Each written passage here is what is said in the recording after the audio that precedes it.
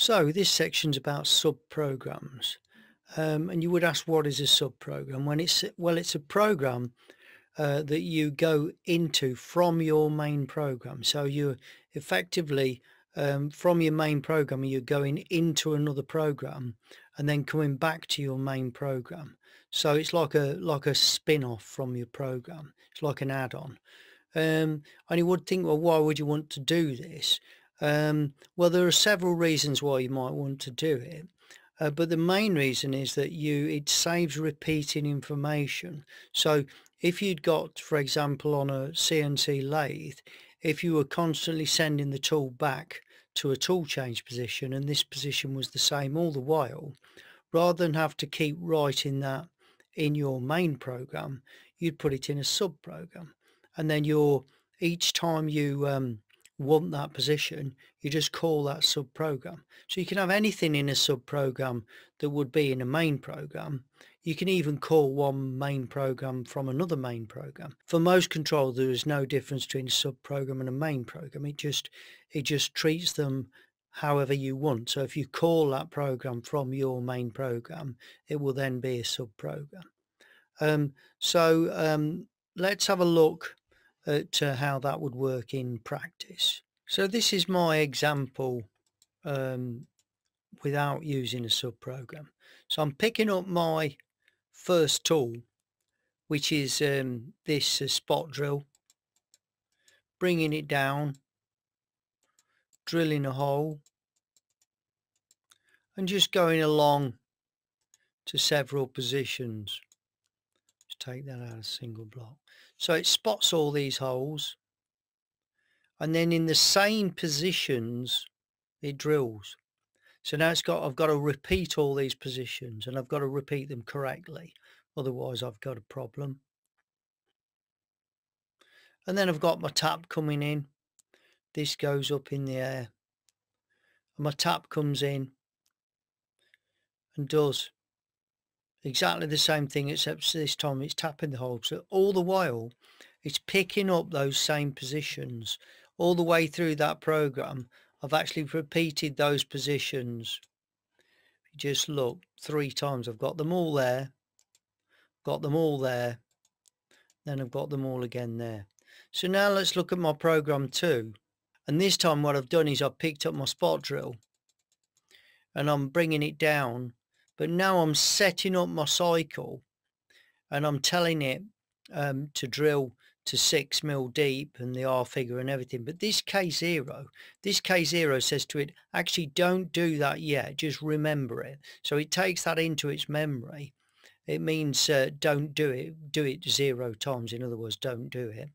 And it jumps into my sub program and does all these holes whenever I give it a position. So M98 means go into a sub program.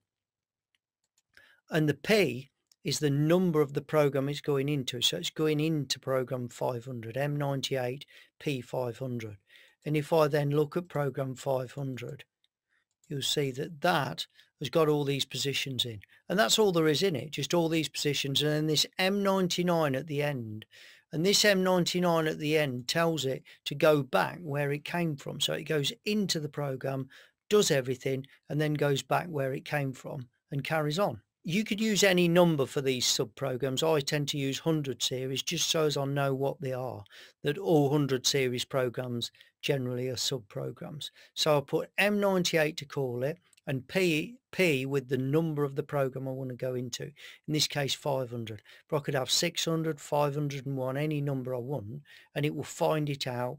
And it's the same as any other program in the control, but it finds it out. And then when it sees this M99, it says, oh, go back where you came from. So it jumps back to that main program. And if I go to program 2 now, you'll see that then I've got my drill, and my drill comes in exactly the same as before. But again, it states the can cycle that it wants to use, which is different now. It's 25 mil deep, and then jumps into the same sub program. Now I know now that I don't have to worry about the positions. The only thing I've changed is this can cycle. And the same with my tapping.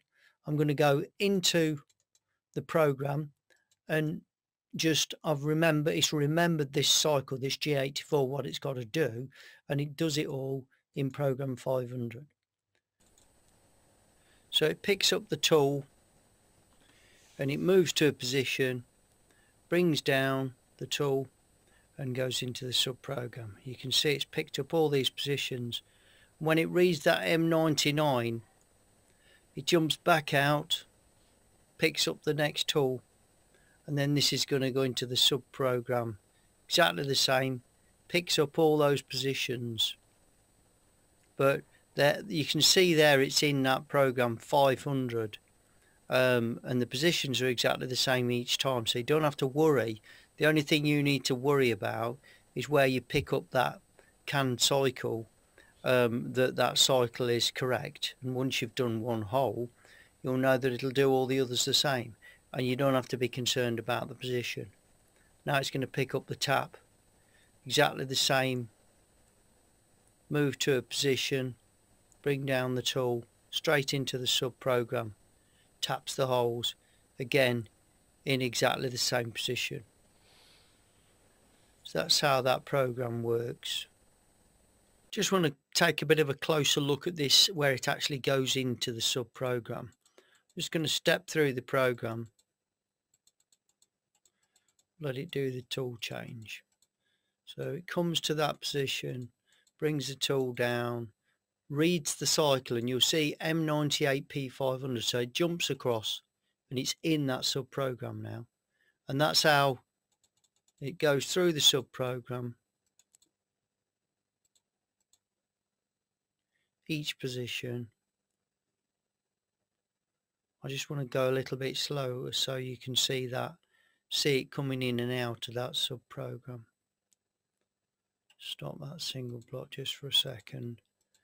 And then it reads the M99 and that jumps it back where it came from, so it's just after the program call on. You can't see it because the controls jumped on a little bit.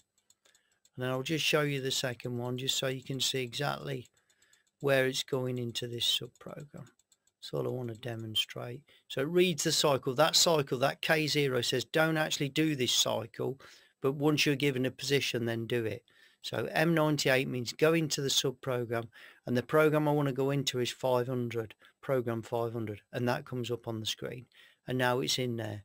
And as soon as it sees that M99, it'll go back where it came from. So a sub program is another tool in your programming toolbox. You don't have to use it, but it's always there if you need to, and it does certainly make the programming the programmer's job a lot easier, because if you've got some quite complex positions, you know, complex numbers like 10.586 and things like that, it's quite easy to make typing errors when you type these back in. And when you actually run this through the first time with your spot drill, you're checking all those positions and you can carefully check them to your drawing and everything. You can even dot them and get those dots checked before you carry on the actual measure of the positions. But the beauty with a sub program is that once you've used that program once, you know it's correct, and all you need to worry about is what you're going to do before you go into that sub program. In other words, the cycle that you're going to use. It's not only used for can cycles, you can use it for things like roughing and finishing a shape. You can use it for any standard thing that you might want to do, like a tool change position, anything that's repeated a lot of times, and you don't want to keep repeating that code. But the only downside is that you've got to manage these programs. So if you've got loads of sub programs, if you've got 100 sub programs, you've got to remember to bring them all into your control each time you use them. And it's quite easy to lose them or not, you know, not know where they are or whatever. But you do get a thing called local subroutines, which is where the sub programs are attached to the end of the program. So the program jumps to its end and goes to them and then comes back in the same way. It's just that they're attached to the end of the program. But this is not on every control. It's an option on some machines, and some machines just don't do it. So generally with a sub program, look upon it as going into an external program and then coming back. But the principle is the same.